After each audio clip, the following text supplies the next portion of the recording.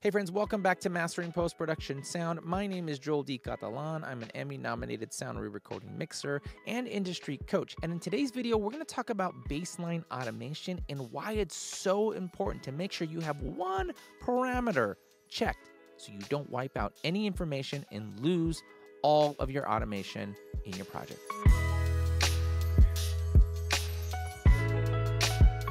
So in this video, I'm going over a template that I am currently adjusting for a new project. And I came about something and I wanted to pass this information to you. So I'm currently going through my backgrounds, my effects, and I'm kind of just making sure all the EQs are good, the routing, the verbs, the sends, things like that. And what I remembered is I forget this every single time I'm readjusting a template.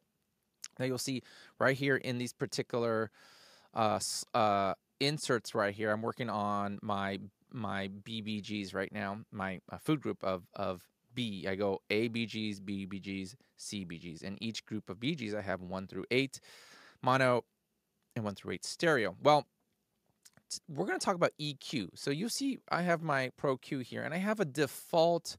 This is what I call my JDC, my initials, default 7 band, okay? And it's just very simply just a tiny bit of a roll off here on the low end and the high end. It's very standard, okay? And then I can go in there and I can adjust what I want. Well, I am starting from scratch here, and what I forgot was when I'm inserting a plugin, we'll just go from scratch here. So there's the fab filter. And when I'm going to be doing a lot of automation with EQs and stuff, I have to make sure that I remember that I set a baseline automation. Now, if I go here and I just call up my default EQ here, this is going to be great. It's going to be fine. And if I go in there and I am mixing away and oh, that's a bad one right there. And I'm getting some EQ here and I'm going to, take out some low end or something like that. And I like that. And I go ahead and I write that automation. What's going to happen is that automation is going to be written for the whole entire show. Actually, it's not going to be written. It's just going to be stagnant there. And the reason it's going to stay there, and the next time I go to a scene and I want to do it again, it's going to not go back to my default here. It's not going to be, here at my default. And the reason it's not is because this little box right here, do you see that? And if you hover over there, it is the plugin automation enable. When you click that little box, you're going to see right here all the parameters for my particular plugin. In this case, it's the Pro Q3. I am at the time of this recording, I am not in the Pro Q4 yet. I hear awesome things about it. Maybe that's another video from another time when I grab that. But you'll see, do you see all these different bands and different parameters that I can automate my plugin? None of them are on this side of the box. And what I mean is when I go later and I decide to, EQ, and I wonder like, why isn't everything snapping back to what I have, to my default?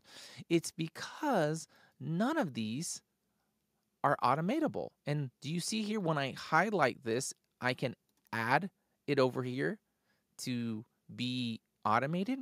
Well, I need to make sure I select all and add all. Now, with this particular EQ, all these parameters are automatable, okay? You see plugin automation. It's pretty simple. I'm going to hit OK. So now, let's just see if we can emulate this just for the sake of a demo here. Now, let's make sure, first of all, I'm going to go ahead and for this particular section, let's see, yeah, we're going to do BGB. I'm just going to go ahead and write just a tiny bit of baseline here. Usually what I'll do is I'll go to the hour, okay, hour 1, and let's say I'm working on, I just go for a big chunk there. There's a long chunk of 13 hours. I'm going to go ahead and write my baseline automation for my EQ. And since I have this particular set grouped, okay, I'm going to make sure I have that there. I've selected that. Oh, there we go. Now I'm going to go ahead and write it. Okay, I'm going to write to this whole selection. Write automation to selection. Boom. Yes, the preview has written. No problem. We want that. Okay.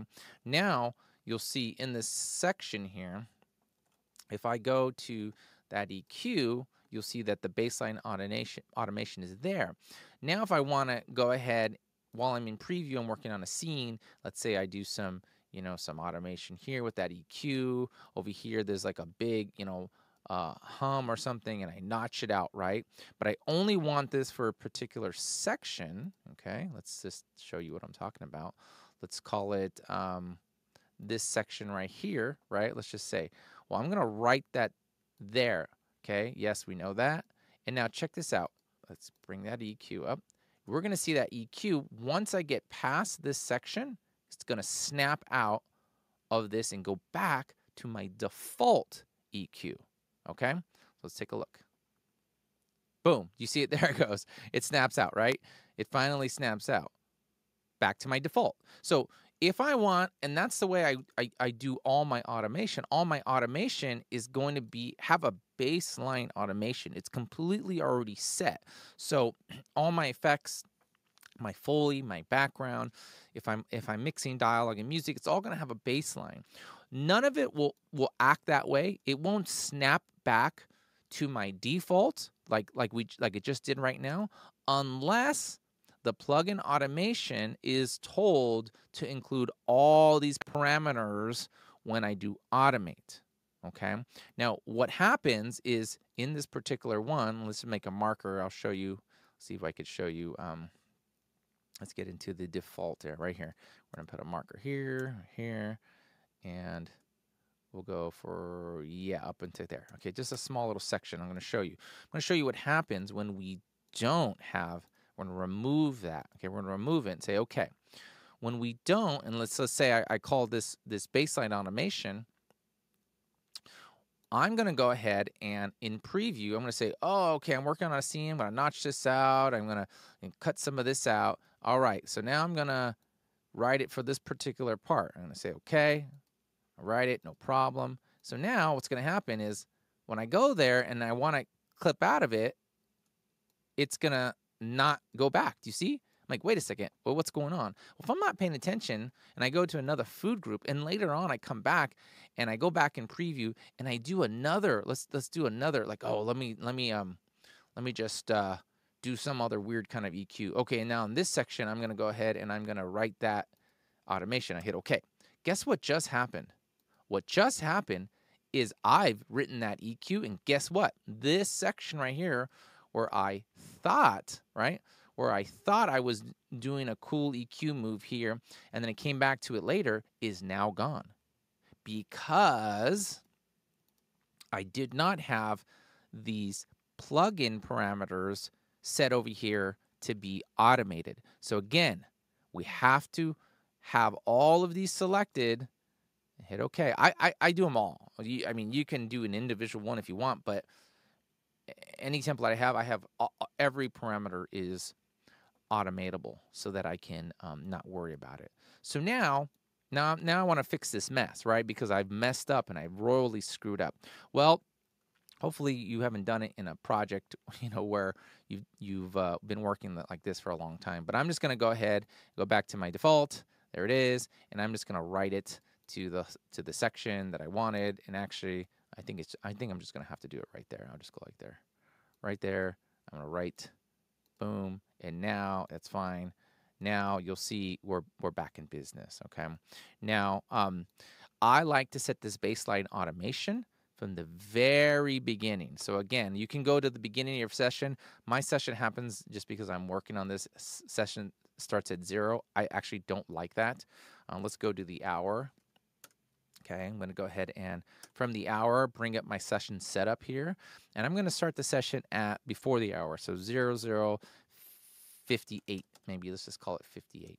Okay, 58 minutes. So now I have plenty of headroom before I start the hour. Okay, here's the hour again. Boom, we'll just call this hour 1. Boom, there we go. Let's get rid of that. Now you'll see back at hour 1, I have plenty of space here to do anything I want to do. Okay, you'll have a 2-pop here at 59:58. And depending on, your editors, now you have plenty of time, so you're not getting some kind of weird error when you import session from an editor. Maybe they started at 59, maybe they started at 58:30. So 58 for me just gets it in the clear for everybody. But I just saw something that I want to bring to your attention, because I remembered that there it is. Do you see that right there? Guess what? Remember that we thought we wiped out the automation, the baseline automation, but guess what? Because I had this written for the whole entire thing, this is still written. So in order for me to actually get rid of all this, and this is basically how I start writing my baseline automation, I'll go to the beginning of my session, 58, I'll zoom out, and I'm just going to freaking grab the whole entire thing, okay? I'm going to highlight the whole entire 24 hours or whatever I have there. And now I'm going to set my baseline automation to my default here, right? And of course, remember, I've already had all the plugin automation there. I'm going to hit OK. And now I'm in preview, mind you. I know that I'm in preview the whole entire time, okay? And now I'm going to go ahead and I'm going to manually write that automation to the selection. Boom. Hit OK. And now you'll see that, well, let's bring that back up here. You'll see that as I tab through the whole session, it's no longer there. I don't see this weird, wacky automation that I created. So if you are working in big sessions, and this would work for music too, really, if you have a need to have plugins automate all the time like that, that's the way you would want to do it. But specifically for post-production sound, I need to make sure that my automation is set for the whole entire time. So I'm going to go through as I'm building this template, and I'm going to go ahead and make sure all the effects are properly set with their baseline automation, all the backgrounds, and all the Foley. And so I just thought it'd be pretty interesting to just show you, because what happens and has happened to me in the past, because every project and every template that I work on has some tweaking.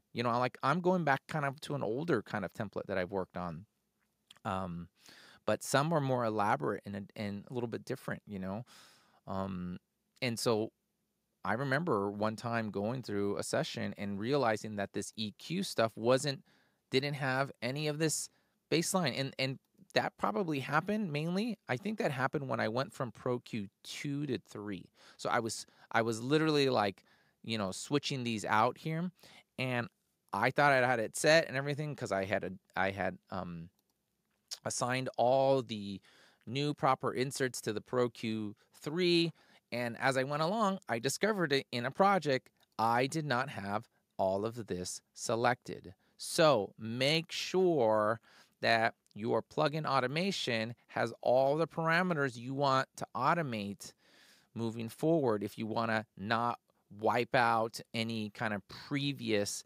EQ moves or other plugin automation. Okay, that's a very important thing. So it happens, we're not perfect, and this is why it's great. We don't, it's good to make mistakes because we learn from them, right? So I hope that was helpful to you. If you like videos like this, please let me know in the comments, because I'll do a lot more of these things if you find it helpful. Again, thanks for checking out this channel. If you're new here, please consider subscribing. I think the last time I checked, it was like over 65% of the people who are watching this video are not subscribed. So do yourself a favor and support the channel by clicking subscribe. I'm happy you're here, friend. I'll catch you in one of these other videos over here on the side or in next week's episode.